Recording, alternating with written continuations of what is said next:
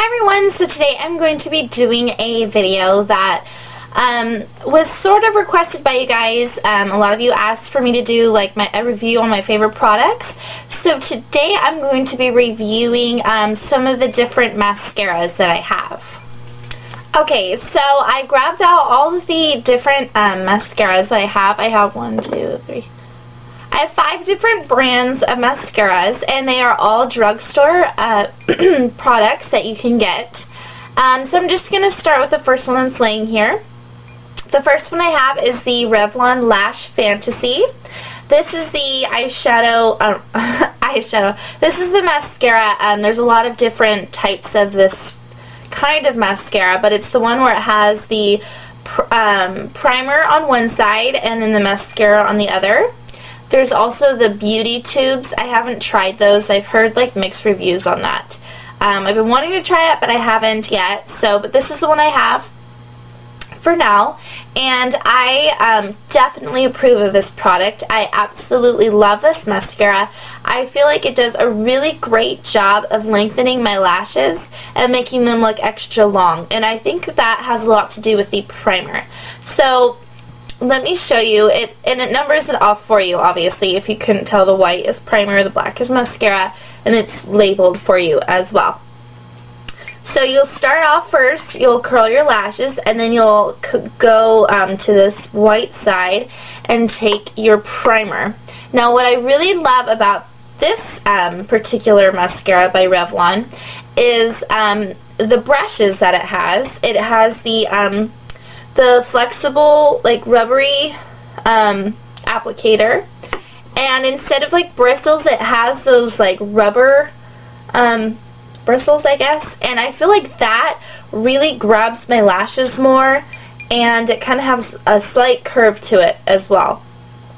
So you take this and you apply this to your lashes, and I like to let it sit for just like a few seconds. You don't really have to, but in my mind it's like, okay, I have to let it dry and then I can apply mascara. So then after you do that, you go to the mascara part, and it's the same type of applicator, the wand.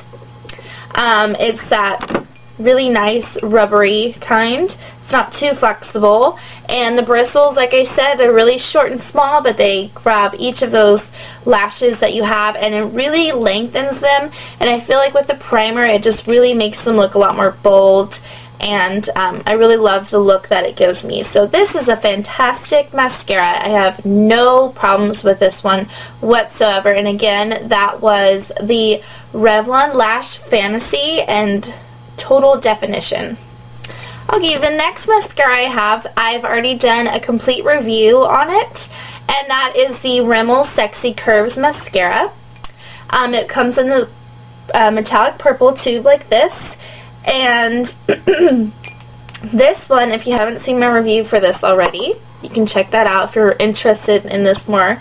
It has the really unique wand with the it looks like 3 balls, but it's like connected, like that new mascara. I can't remember the more high-end brand that came out with the original one where it was just like the 1 ball, and now L'Oreal came out with it, but it's like 3 of them and they're connected together.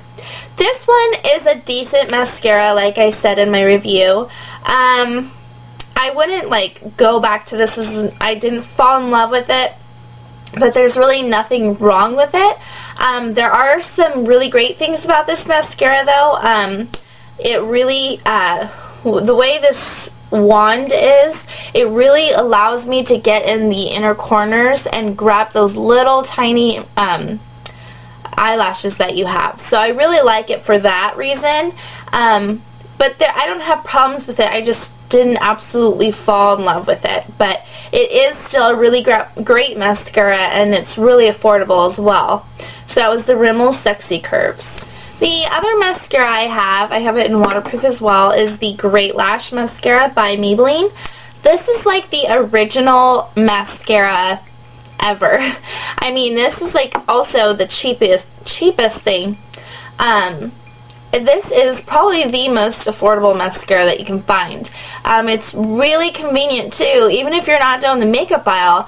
I know like at Target and all grocery stores, all different places has this available at the checkout stand, like with the gum, and then they always have like the random little knickknacks on the other side. And they always have this, and I actually was just at Target today, and I saw this, I believe it was $4.04 for this mascara. So, but a lot of people I've heard say that they don't like it. But I think this is just a classic. I mean, I think, you know, it just gets the basic job of putting your mascara on. That's what the wand looks like. It's pretty short and small, but it gets the job done. So if I just need a quick, if I'm, you know, like going out, and say I did my makeup earlier in the morning and I'm going out later again that night, then I will just recurl my lashes and then I'll just go back with this to kind of touch it up. So it's just a really quick, I mean, there's nothing amazing that it's supposed to do. It's just your simple, basic mascara. And like I said, I have it in waterproof, so during the summertime I'll put this on if I'm going to the pool or something like that. But I think it's a decent mascara, and like I said, for the price, you just can't go wrong with that. Okay, for the next mascara I have, I'm actually not a fan of this mascara. Well, okay, yeah, actually, I have to be honest, I'm really not. But I'm trying really hard to like it and find things I like about it. There are, but I have to say that what I don't like about this definitely outweighs the likes. So, and that is the L'Oreal Voluminous Mascara. And I know maybe some of you are like thinking, what the heck are you talking about? This is the best mascara ever, because I've heard so many good things about this mascara, really. And that's what got me to try this. It's been recommended by so many people. They love it. I know personally a lot of girls that are just like crazy about this. So I first bought it over the summer and I got it in the waterproof. And like I said, I wasn't a huge fan of it. I did not really like it. So then I thought, maybe it's just the waterproof that I got. Maybe it was just weird. I don't know. So I got it in the regular as well. So now I have it in waterproof and the regular formula. So let me show you what I dislike about it. First off, I feel like the little stopper that it has needs to be smaller. I don't know, because it's just so messy. Like, look at perfect example. You take your wand out and it leaves like the chunky mess. Like, I don't know, my camera sucks. I can't see that. It leaves like a big old mess on there. So it's like you have to like clean it up, and it's just like clumpy. Like, God, look at this wand. Look at the mascara on that. I mean, it's just like all blobbed on there. And I swear, okay, I will grab this every once in a while, and then I'm like, okay, I'm going to try it again and see if I like it. And with these blobs on there, when I curl my lashes and I get really like at the root of my eyelashes, it like the blob gets in my eye, and oh my God, I'm not kidding, this probably happened like earlier last week.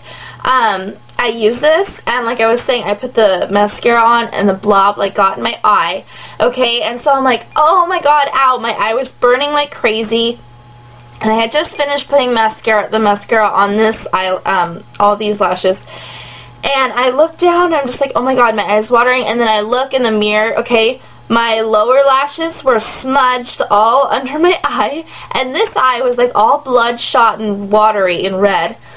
Because the mascara got in my eyes. So I really have not had luck with this mascara. I don't know what it is.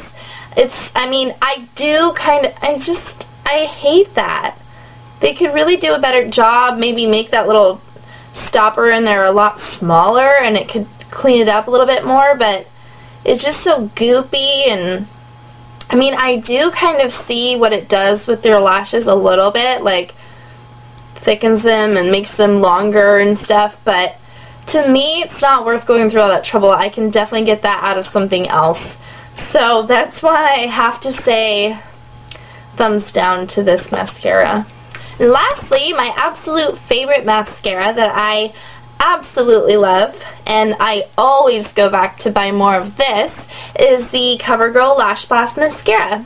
And almost every tutorial I'm always using this.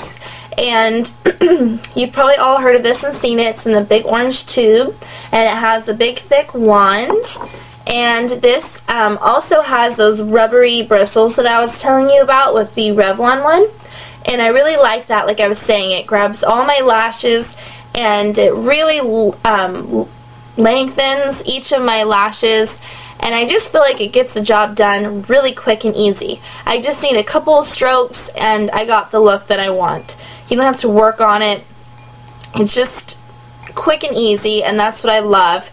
And it does a really great job of lengthening my lashes, making them fuller, and I just really love it. So I haven't tried the Lash Blast Luxe yet. I was really tempted to try it, but to me I feel like it's such a, I mean, it's like, okay, how would my mascara have like shimmers in it? I don't know, I just don't get that concept. But I also really wanted to try the Lash Blast Length.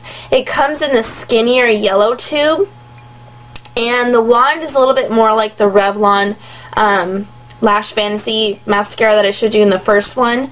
And I kind of want to try it. I don't know. If you've used it, let me know what you think about it. Is it as good as this or not? Because I'm tempted to try it, but I may just go ahead and stick with what I like. So those are my mascaras that I have, likes and dislikes for now. So I'm sure I'll add some more to the collection and, you know, whatnot. So I hope you guys enjoyed this. I hope it was helpful for you, and I hope you guys are having a great and safe weekend, and I'll see you guys again soon. Bye.